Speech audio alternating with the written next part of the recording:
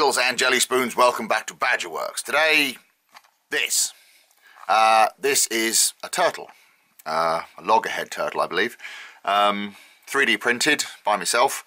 My daughter wanted a turtle and so I 3D printed one. Just as an aside, this is what's known as a print-in-place print. Basically it all prints as one piece, but then afterwards you break off some supports inside and it articulates. So the fins move and whatnot. Anyway, that's beside the point.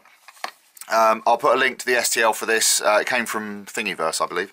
But what I wanted to do is I wanted to talk about airbrushing and go over some airbrushing basics. One of the things I see a lot on Facebook and various other modelling groups is people, they want to get into airbrushing, but they're terrified of it. You know, it is quite a scary thing to do. So I thought I would share a few little hints and tips on how I airbrush things. This is not to say it's the right way or the only way. This is how I do it. So what we're going to do is look at how we use the airbrush in some fairly basic terms, and hopefully that will help people who would like to get into airbrushing but are a bit nervous about where to start. So that's what we're going to do today. So first of all, I want to talk about airbrushes in general. I've got a few airbrushes. Let me show you a couple of them. This is one I got off eBay a long time ago. It's my first proper airbrush from China. I think it cost about £15–16, something like that. Comes in a set, 3 different sets of needles and nozzles. And an airbrush, an airline, everything, basically everything you need to get started.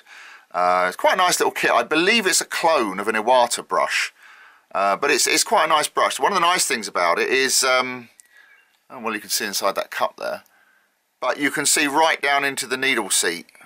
You can literally put a drop of paint in this and it will work fine. So that's one. One thing with these, it's a good idea if you get one to replace the O-rings. The O-rings in them are awful. They're just basic rubber, and if you put any kind of enamel or solvent based paint through them, they will just melt. So I did replace the O-rings in this. The O-rings, I bought a bag of 10 of them for a couple of quid off of eBay. So yeah, that's a nice little brush to start with. I also have this, which is a Draper branded trigger brush. So this is side feed as opposed to the gravity feed on the other brush. And basically the way it works is when you pull the trigger, it basically puts more air and paint through at the same time. So there's that one. This was also a set, came with I think 2 different nozzle sizes, 0.3 and 0.4. I tend to use 0.4 in this. I use this mainly for like large scale things like varnishes and things like that. But yeah, not a bad little brush. It's a lot easier to hold and you get a lot more fine trigger control, so it's quite nice for that. This one is from Badger. It's a Sotar 2020. I bought this in one of their sales. It was quite cheap, and I'm still struggling to get to grips with this one, I have to say. I don't use it very often. It's quite nice in the fact that it doesn't have a needle protector on it, which means you can get in very close to things. So if you want to do like fine detail and stuff like that, it's good for that. So far with this brush, I found it seems to require very, very thin paint mixes and very low pressure. But the jury's still out on this one. I don't use it all that often. I need to spend some time and get to grips with it, but it's another option. And then there's this one. This is the brush I use for almost everything. It's a Harder & Steenbeck Evolution with a 0.2mm nozzle, and I use this all the time. This is my go-to brush. I use this 99% of the time. It's absolutely a cracking bit of kit. It's expensive, it's £120, but this is by far the best airbrush I've ever used. It's gravity fed, double action, and it works great. So that's the one I'll be using today.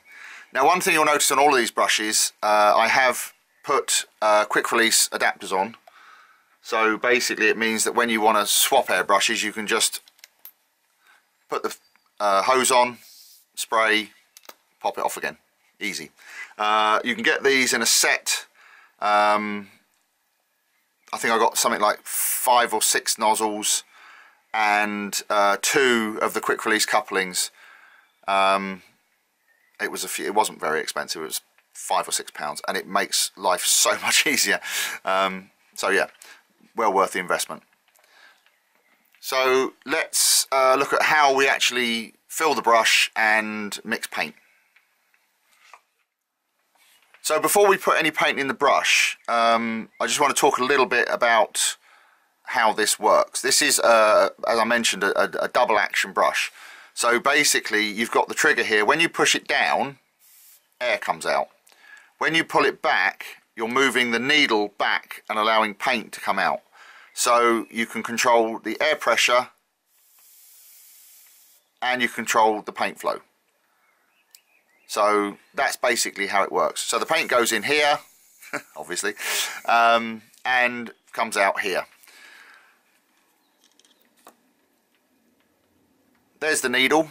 The needle goes all the way through to the front and is locked in place by that little screw. So I don't know how well you'll be able to see that, but if you look in the end there, you can see the needle coming through the end. One of the most common problems people complain about with airbrushes is it spitting or spluttering. This can be caused by all kinds of different things. One of the things you might find, if you've got a brush set that comes with multiple nozzles and needles, is you might have the wrong needle in for the nozzle. But usually it's because the paint's too thick, but we'll talk about that in a moment. One other thing this has, which quite a lot of brushes have nowadays, is an adjustable stop. So there's this little twist on the tail here. If I put that back on, then if I pull that all the way back, it goes right to the back. I can screw this in and it will actually, I can adjust how far the trigger will go back. They're quite handy things for beginners. I don't use it, but it's a handy little thing if you just want a small amount. You know, you get it exactly where you want it, you can adjust it, and then you don't have to worry about going whoa and spraying loads of paint everywhere. So let's put some paint in this and see how it works. So if we look at our turtle, I've already given this a coat of primer, which was this out of a rattle can. This is Tamiya Fine Surface Primer Light Grey. I bought this because I wanted to try it, see what it was like. Usually I airbrush primers on, but this is actually really good. I've done a couple of models with this and it's really good stuff. So yeah, if you want to prime a lot of things, this is one way of doing it. I don't often use primer, but with this 3D printed, I found that sometimes the acrylics have trouble sticking to the plastic. So this primer is a good base for that. As far as the other colours go, I've looked at pictures of turtles, and this is not going to be 100% accurate. It's for my daughter to play with. It just has to look vaguely like a turtle. Now, I've noticed in a lot of the pictures that these loggerhead turtles, they're basically a kind of a light brown tan colour underneath with green mottling over the top. So for the brown, I'm going to use this Tamiya XF78 Wooden Deck Tan. That will do for that. And for the green, I'm going to use this XF81 REF Dark Green 2. This, I use this paint and everything, I love it. It's becoming a bit of a joke now that everybody says I paint everything REF colours. Well, yeah, I do. But this paint is it's a really nice colour, so I'm going to use that one. So what I'm going to do, from looking at reference pictures, it looks like the turtles are basically a tan colour all over with green patches in certain areas. So what I'm going to do first of all is I'm going to give the whole thing a coat of this wooden deck tan. So we'll mix some of this up in the brush and spray it on. Right, so here's our bottle of paint. I've given it a good shake.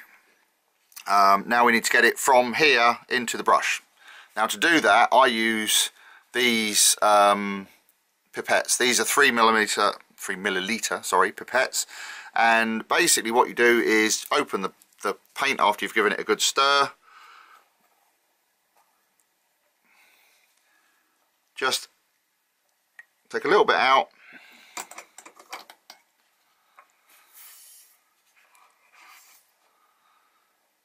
And I mean, it depends how much you actually need for what you're going to do. I'm going to need quite a lot for this. So I basically kind of half fill the pot with paint. And then I top it off with thinners and mix it. Now, what are we going to use for thinner? I'll show you. So for thinner, I'm going to use this. This is Tamiya X20A thinner. Lots of people use lots of different things. Some people use isopropyl alcohol, some people use lacquer thinners and this and that and all the rest of it. I have found through bitter experience that I tend to get the best results if I use the manufacturer's own thinner. If you get the results you want with something else, that's fine. This is what I use for Tamiya paints. So what we do is we take some of this in another pipette, because obviously we don't want to get paint in the thinner, and put it in the pot. So basically we've got a mix here of about 50-50. Now we take our pipette with the paint in it and just work it in and out of the pipette, gently of course, because you don't want to spray it everywhere.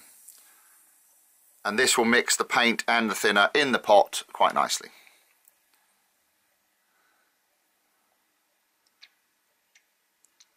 You can do this in a separate pot if you want, but I find if you do that you tend to waste a lot of paint. So just very gently squeeze the bulb with the pipette and it will mix it up. You might get a bubble on the top. If you do, just put a bit of rag on it, that will clean it off. And that's our paint mixed and ready to go.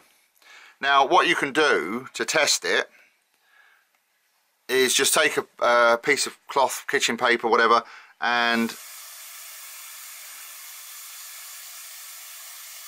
but you'll see what I'm doing is push down to let the air through and then gently pull back on the trigger.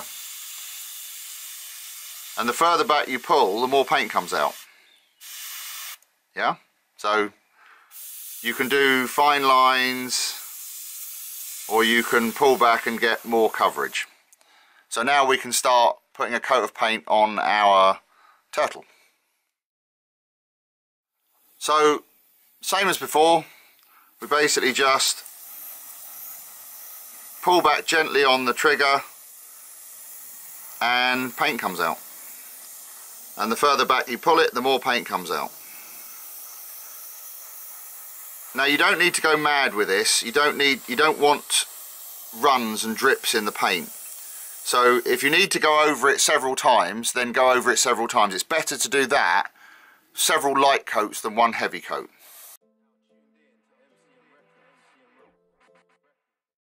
The other thing to remember is the paint is coming out in a straight line. So you need to move the model around, move the brush around to get coverage on all the different areas.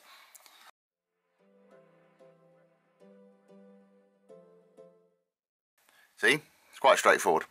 I'll paint up the rest of this and then we'll go from there. Right, so here's our turtle with a couple of coats of the wooden deck tan. People will say, like, how often should I leave this to dry before I go on to the next coat? I mean, this is touch dry almost immediately. One of the things I do a lot is I use this. This is a cheap hair dryer. You can sometimes pick them up in sales for a couple of quid. But basically it's like, especially with this Tamiya paint, you can dry it in a few minutes. Just hit it with a hair dryer and it will dry up really quickly. Same thing applies with like oil paints and stuff like that. Oil paints can take days to dry, or you can hit them with a hairdryer for 20 minutes and they're dry and you're ready to move on to the next step. It's entirely up to you. So we're going to put this to one side for a minute, and because we need to clean out the airbrush. So that's what we'll do next. So here's our airbrush. There's still a fair bit of paint left in it. So what we're going to do with that. Now, I don't know what other people do. Me, personally, I pour it back into the pot.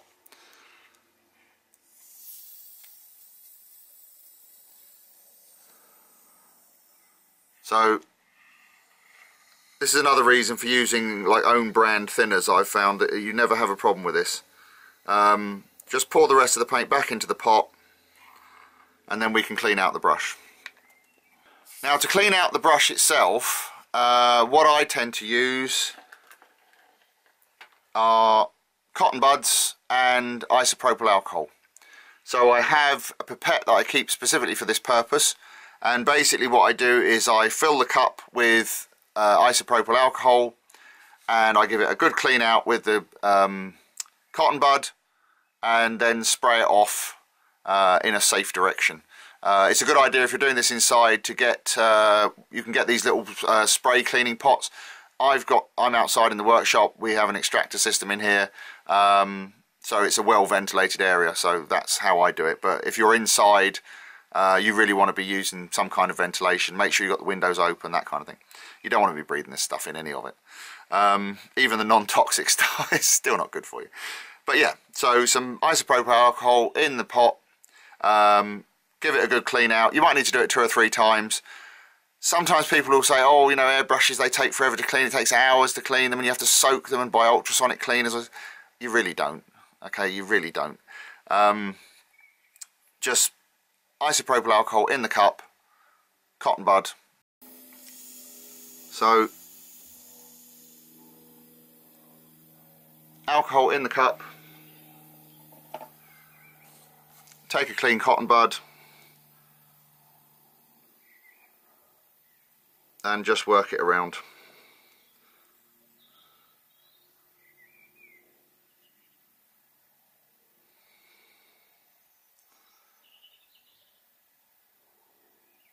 And then you can spray this off and it will clean out the needle and everything as well.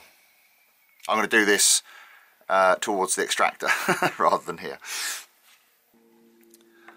So once I've done it the first time, just take a bit of tissue, give it a wipe,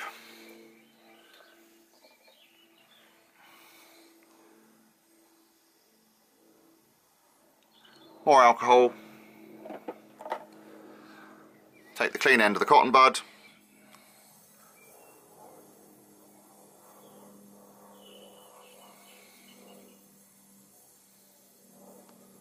and just work it around, and then spray that off. And you can see that cotton bud is clean.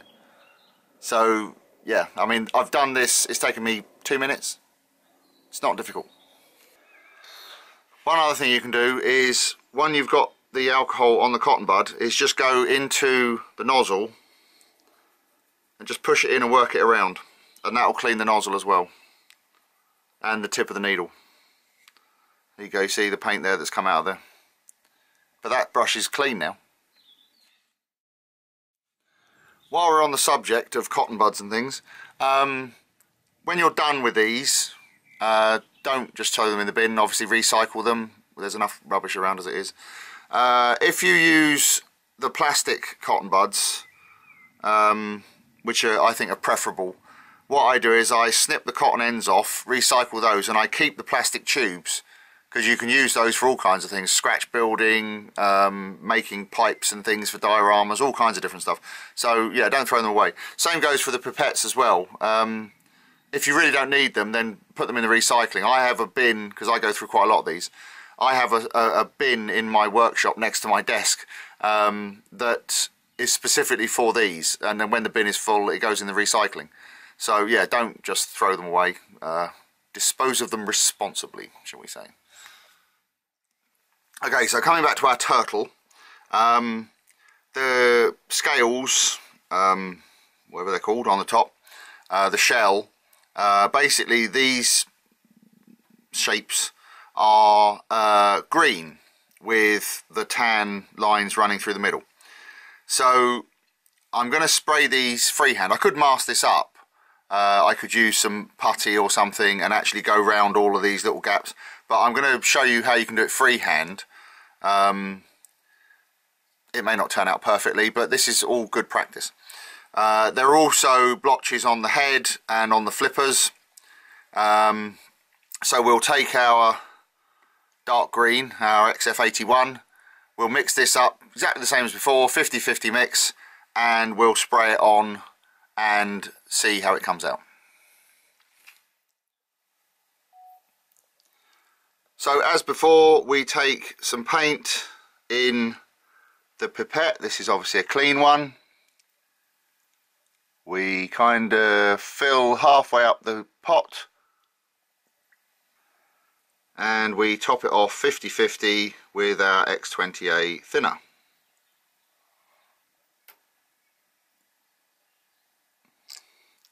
And again, just work it backwards and forwards, in and out of the pipette, just gently, and that will mix the paint for you. This is a good way of doing it if you're using a single colour. If you're mixing a specific colour, a custom colour, you might be better off doing it in a separate vessel so that you can mix more than you need, because it's quite easy to underestimate how much paint you need, and then trying to rematch it again in the cup is difficult. So yeah, if you're doing a single colour, do it like this. If you're doing a custom colour, you're probably better off mixing it in a different pot. And that's it, ready to spray. Once again, we'll just do a little test on a piece of cloth.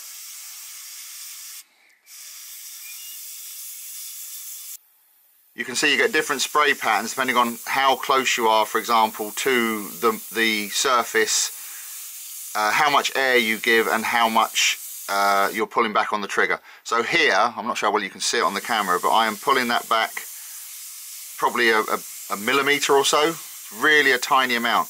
But by moving closer, you can see I get a nice little thin pencil line, and if I move it further away, I get like a mist. So practice is what it takes. I'm not the greatest airbrusher in the world, not by a long shot, but I get done basically what I need to do, but it's all down to practice. Nobody's born knowing how to do this. Everyone has to practice. So even if you just do what I'm doing here and just sit here with a piece of paper or a piece of like an old scrap model or something and just practice, and you'll pick it up. It's not difficult, it just takes practice. So yeah, anyway, let's get on with the model. So as I said, what I'm going to do is I'm going to go round the edges, not right up to the edge, just close to the edge, go around,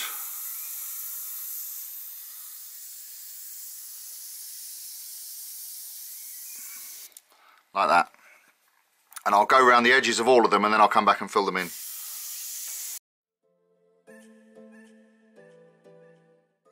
See, one thing you can do, and I don't know if you've noticed how I'm doing this, but when you move from one scale to the next, if you just pull away a bit, you don't actually need to stop the flow of paint. So once you've got it exactly where you want it, you can just hold the trigger down and just keep going.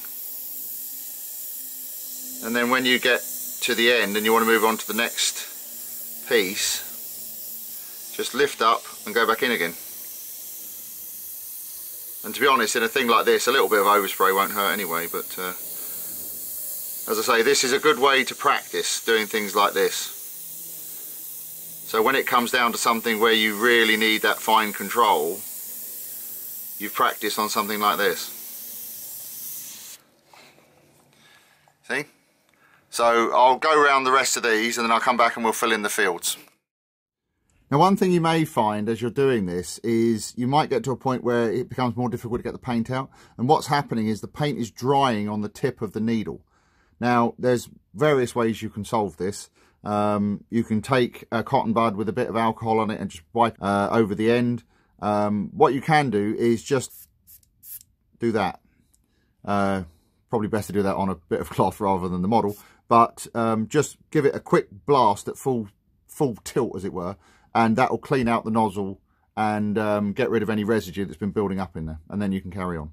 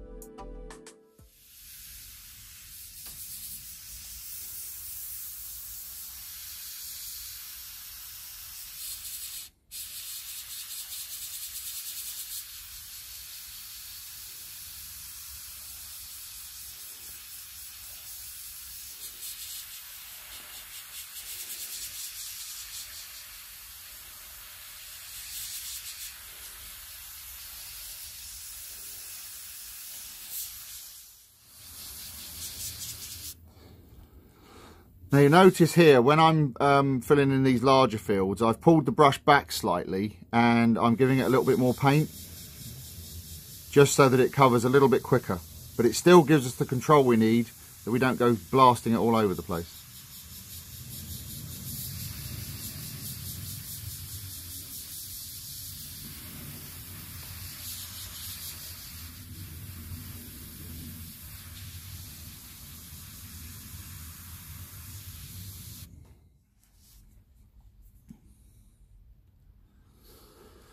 Okay, that's the shell done. Now we need to start working on the flippers and the head.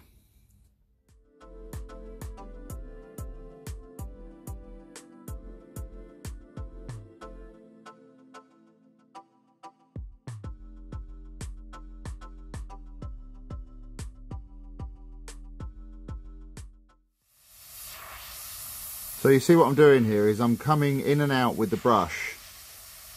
So instead of having to keep letting go of the trigger all the time, I can just come out, come back in, make a dot, and then come back in again.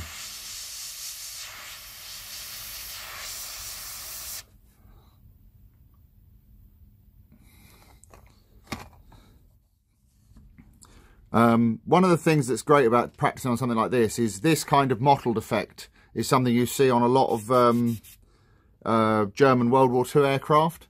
So this is a great way to practice that technique. I think some Japanese aircraft had it as well.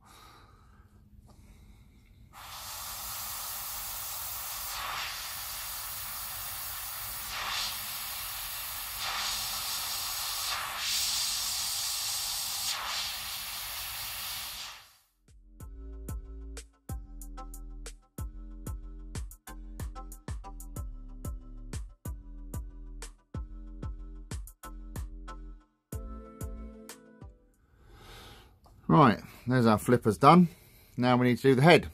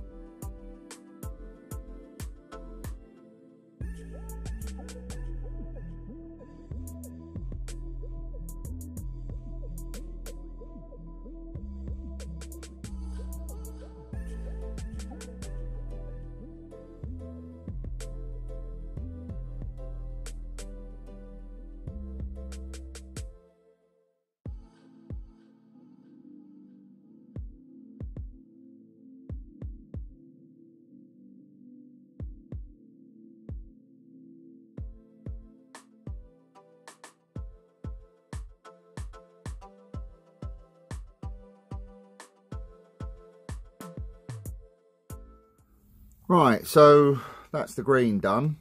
Yeah, I'm quite pleased with how this has come out actually. It's I'm going to do his eyes next. I just need to have a look at the pictures and see what their eyes actually look like, but we'll do those with a normal brush. So coming along nicely.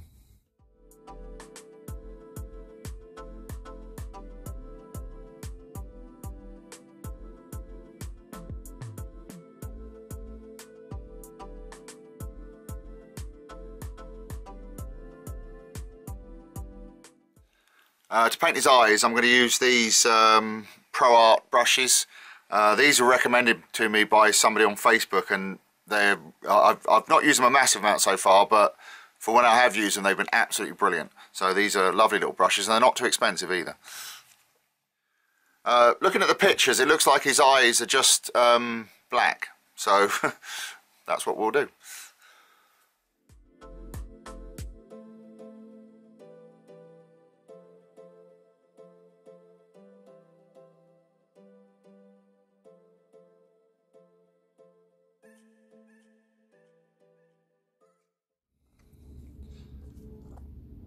Not too bad.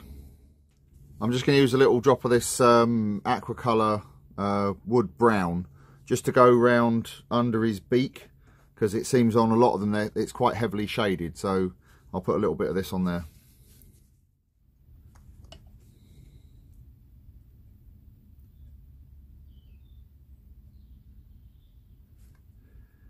One of the problems with painting 3D printed models is you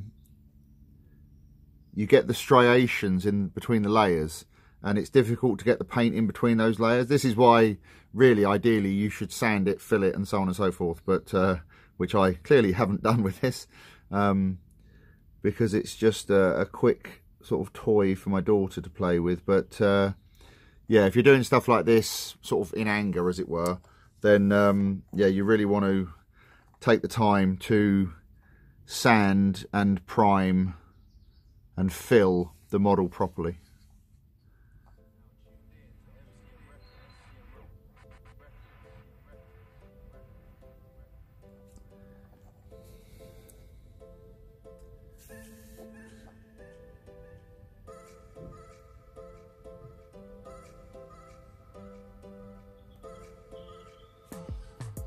There we go. Well, I think it looks pretty good. So what I'm going to do now, I'm going to call this paint job pretty much done. What I'm going to do is I'm going to give him a couple of coats of a matte varnish just to protect what we've already done here. So for the varnish I'm going to use this. This is Vallejo polyurethane matte varnish. I like this. I bought some of this a long time ago, a small pot, and I've got on really well with it. So this is basically my go-to matte varnish. It does actually say, wherever the English is, that you can spray this through a 0.4mm nozzle without dilution. I find this stuff is quite thick and treacly, so I tend to mix it with thinner anyway. And again, as I mentioned before, I tend to stick with the manufacturer's own thinners, so I use this Vallejo airbrush thinner, and it works really well. So let's mix it up and spray it on the model. So we'll just squeeze a little bit in.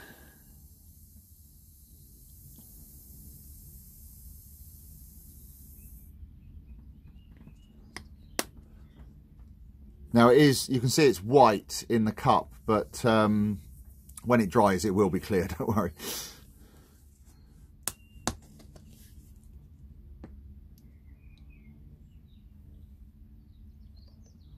Just top it up with a bit of the thinner. Again, get our pipette and give it a mix. This stuff's actually quite difficult to mix to start with, but it will mix if you just keep at it.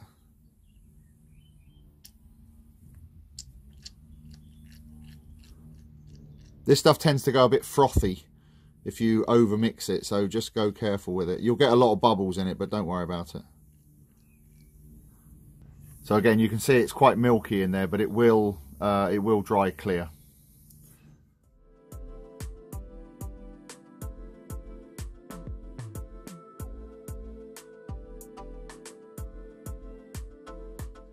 So I'll give this a good spritz all over and then we'll let it dry. So there we go, a little introduction to airbrushing for you. I hope it's been useful. One final point on cleaning. If you do ever need to do a proper really deep clean on this, which you will occasionally, I use this cleanup thinners. It's just cheap cellulose thinners that I buy from Wilkinson's, but any brand of cellulose thinner will do. That will clean up pretty much anything, and it will get the brush absolutely spotless. The only thing to be wary of this is obviously it is quite nasty stuff. It stinks, it's corrosive, it's generally unpleasant stuff, so you don't want to get it on your skin. You certainly don't want to drink it or get it in your eyes or anything like that, so be very careful when you're using this kind of solvent. But it will clean up anything. As I mentioned earlier, be careful using this on some of the cheaper brushes because it may well destroy the O-rings. So, I mean, if it does, then you're better off replacing the O-rings with nitrile ones anyway, because they'll work a lot better. But anyway, there you go. That was a quick, very quick and dirty introduction to airbrushing. Hopefully it's alleviated any concerns you may have had about it being very difficult or time consuming or tricky or whatever. As with all things, the main thing is practice. The more you practice, the better you'll become. It really is that simple. I mean, when I got back into the hobby after 30 years or so away, I picked up an airbrush, never used one before, and I've still got a lot to learn, but I can do pretty much everything I want to. So yeah, as I say, don't be afraid of it. Get yourself a cheap airbrush, get yourself a cheap compressor, and have a go. You've really got nothing to lose by trying. So yeah, I hope this has been useful to you. Thank you very much for watching, and I'll see you on the next video. Thanks. Bye.